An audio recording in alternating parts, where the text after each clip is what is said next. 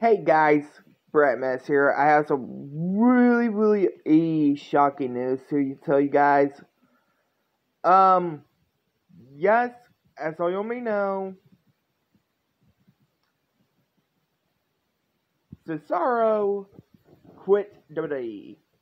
Now, yes, he did sign a new contract with WWE last year, and he had a big push, but his push was over after he lost to Ricky Roman Reigns last year at WrestleMania Backlash. Which still, I don't know why they named it WrestleMania Backlash. They just should name it Backlash. But yes, there is a rumor that he said and he was no longer part of WWE because he didn't sign a new deal. Why? Because he just left the company.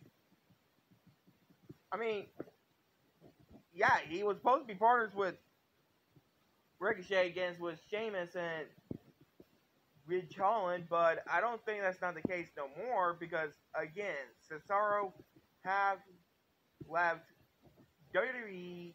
He quit WWE. His contract expired. Now, I don't think he should be doing something else, or maybe he just maybe he should retire. I'm not for sure, but anyway, guys, what is your guys' thoughts about Cesaro quitting WWE? Let me know down in the comments below.